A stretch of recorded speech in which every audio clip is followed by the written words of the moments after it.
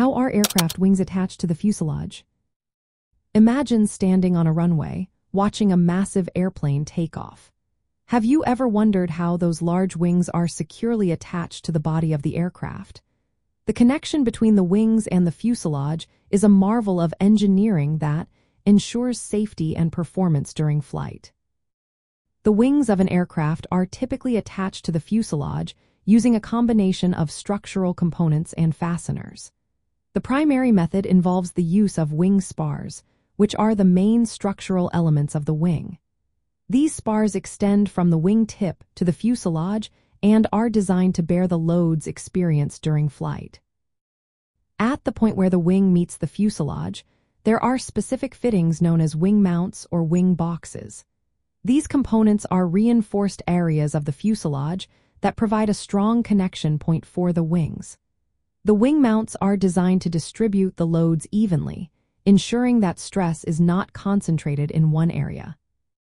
Fasteners, such as bolts and rivets, play a crucial role in securing the wings to the fuselage. These fasteners are made from high-strength materials to withstand the forces encountered during flight. In some aircraft designs, additional support structures, like struts or braces, may also be used to provide extra stability.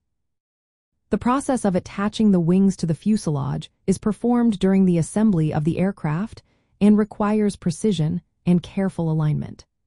Engineers and technicians follow strict guidelines to ensure that everything is installed correctly, as any misalignment could affect the aircraft's performance. Once the wings are attached, they undergo rigorous testing to ensure that they can handle the stresses of flight. This testing includes simulations of various flight conditions to verify that the connection remains secure and functional. In conclusion, the attachment of aircraft wings to the fuselage is a complex process that involves careful engineering, strong materials, and precise assembly techniques. The next time you see an airplane take off, you can appreciate the engineering that keeps those wings firmly in place.